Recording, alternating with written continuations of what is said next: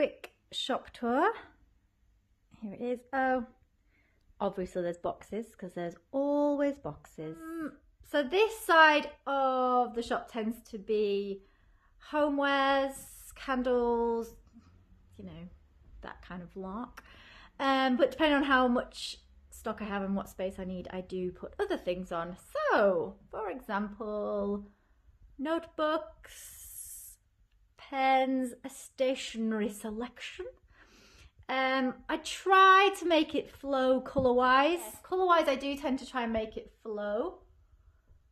I may not do that always, but it's the idea. So yeah, so the yellow of the stationery leads into like the yellow and the gold. So these are the new sliders.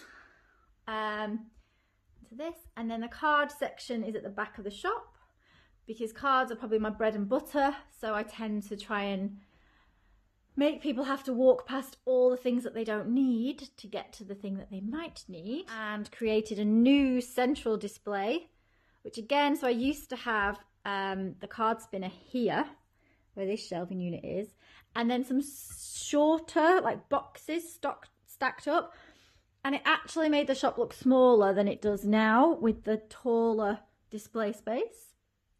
I use my spiral staircase for displaying because folk can't go upstairs, so it stops them going upstairs and also gives me more display space. A little glass cabinet with my fancy stuff in. More of the central, and then I have my children's department over here. I keep my children's things. That. Once a day, I didn't used to have this in front of the counter, but COVID times, it just makes people sort of stand slightly further back from the counter, if that makes sense.